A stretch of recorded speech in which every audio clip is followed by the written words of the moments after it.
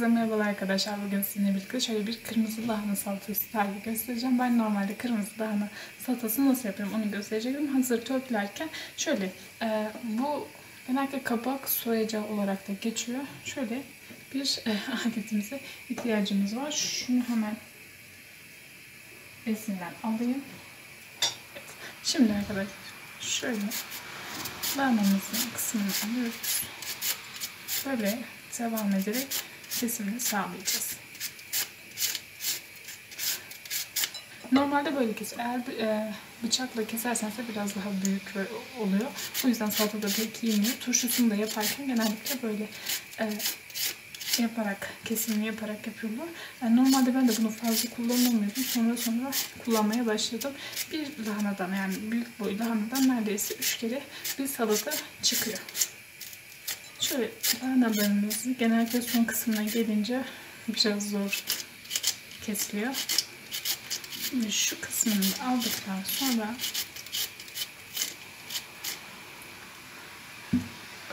hafif üzerine hemen, eğer sirkeyi seviyorsanız arkadaşlar, sirkeli ilk önce olmanızı tavsiye ederim. İlk olarak şöyle çay bardağından da küçük olan 1/3 kadar sirke. Çünkü fazla sirke sevmiyoruz biz koku olarak da. Sevmediğimiz için biraz ben sirkesini az koyacağım. Salatamız neredeyse lahanamızın yarısını törpüledim. Ölçü olarak sorarsanız da 1/3 kadar da sirkemi koydum. İlk olarak sirkemi koyduktan sonra şöyle iyice bir karıştırıyorum ki tam salatanın, lahananın her kısmına sirke emsin. Bunu yaptıktan sonra hemen çok az, fazla olmayacak şekilde hemen ölçüsünü göstereceğim. Tuzunu ben genelde çok az kullanıyorum. Neredeyse bir çay kaşığından biraz daha az olacak şekilde hafif tuzunu ekliyorum. Tekrar aynı şekilde karıştırıyoruz.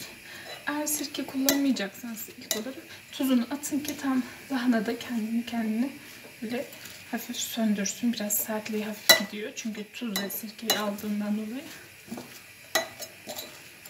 Bunu bekleteceğiz zaten hemen yaptıktan sonra da. Genellikle elle olmanızı tavsiye ederim. Biz videoda olduğunuz için ben kaşıkla genellikle yapıyorum.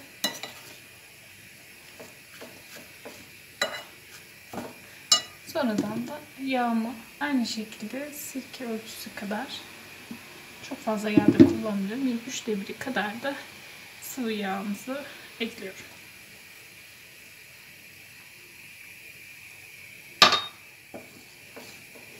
Aynı şekilde her seferinde karıştırdığınız, eklediğiniz ürüne göre böyle karıştırıyorsunuz lahanalarınızı. Bunun kırmızı lahana turşusunun tarifi de var. Kanalımda isterseniz ise bakabilirsiniz. Turşusu da güzel oluyor. Lahanası salatasının olduğu gibi. Ayrıca de tekrar bir turşu salatasını, kırmızı lahananın turşusunu yapacağız.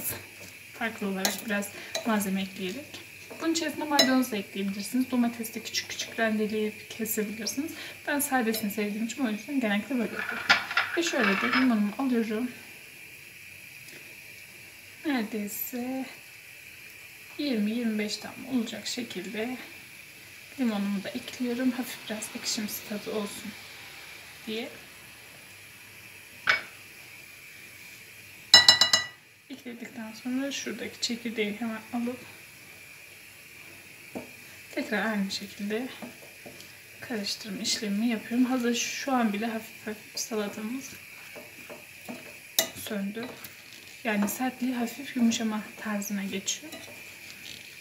Karıştırdıktan sonra isterseniz aynı kabın içerisinde bekletebilirsiniz. Eğer istemiyorsanız da şöyle servis tabaklarına alıyoruz.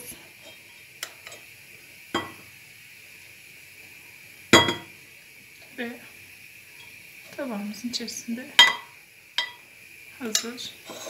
Ben 2 tabak yapacağım için ikincisini de hemen alayım. Yarım lahanadan neredeyse 2 salata tabağına yakın olacak şekilde çıkıyor arkadaşlar, yapmak isterseniz.